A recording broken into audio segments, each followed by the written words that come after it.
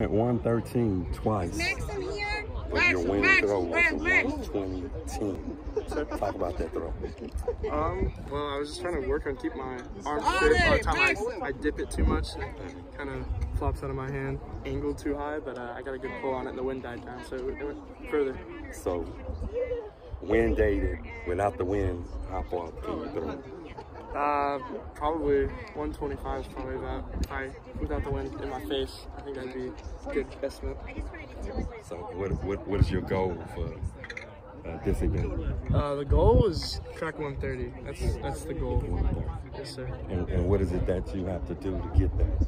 I think I just practice. I feel like I have the strength. I can throw 120 standing. It's just the spin's not fast enough yet, but I'm just working on that. So I noticed that when you stand there and release it, you're getting it pretty far. So you're saying working on that spin. Yes, sir. And with speed, you can throw. You want to get to 130. Yes, sir. Absolutely. Okay. All right. Well, thank you for your time and congratulations. Thank you.